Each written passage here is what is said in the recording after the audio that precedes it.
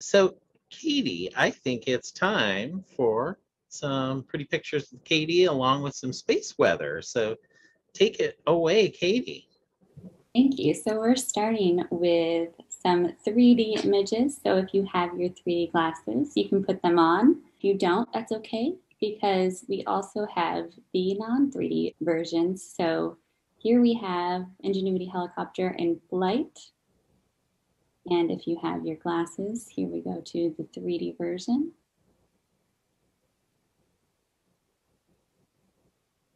And then this is a video of the flight of Ingenuity in 3D. You can see it on the bottom left there.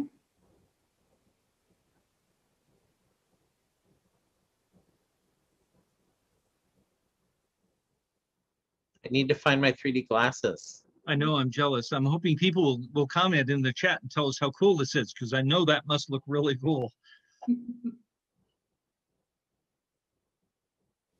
And here we have the Western Rim and Ejecta crater on Mars. We'll go to the 3D. And here is the same crater, just zoomed in a little bit. And in 3D. And now on to some beautiful, pretty pictures. These are taken by telescope demonstrator Anthony Perkic. This is Cassiopeia on the upper left there, and Galaxy Andromeda right in the middle.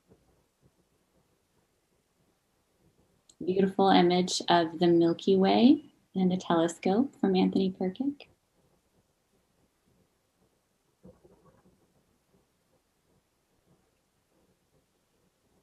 This is M20, the Trifid Nebula.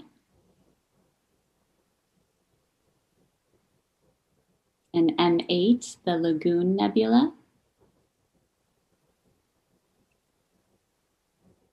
And this is beautiful Arcturus. And was that last one also by Anthony, by the way?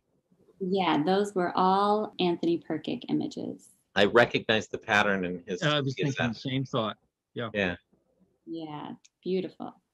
And then here we have some beautiful sprites or transient luminous events.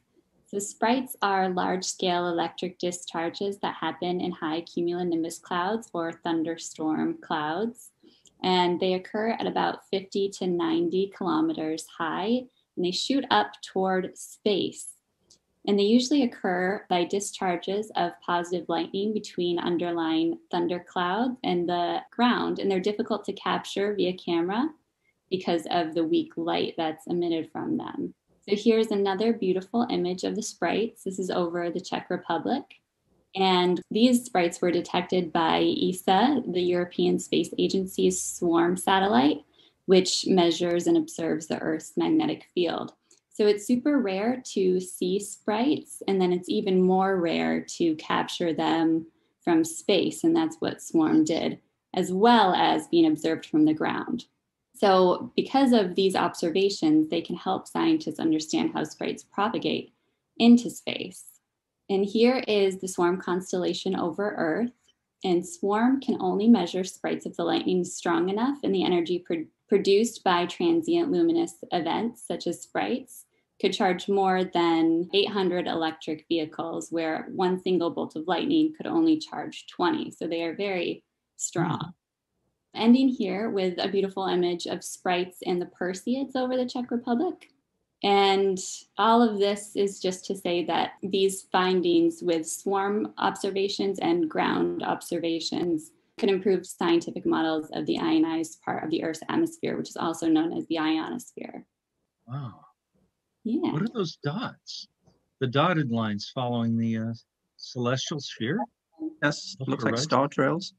They do. Oh, okay. Maybe they're just a little pixelated on my screen. Okay. I want to say that sprites are very difficult to capture because they last for a fraction of a second. So you really have to catch them at the right moment. Yeah, I've never seen one. Same.